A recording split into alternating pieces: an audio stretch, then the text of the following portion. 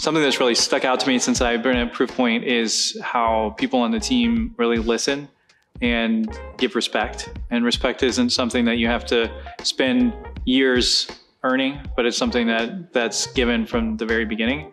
And that's really meaningful to me, because everywhere that I've worked before, you have to spend a ton of time building something to be respected. And from day one, I mean, even through the interview process, I felt heard, respected, and appreciated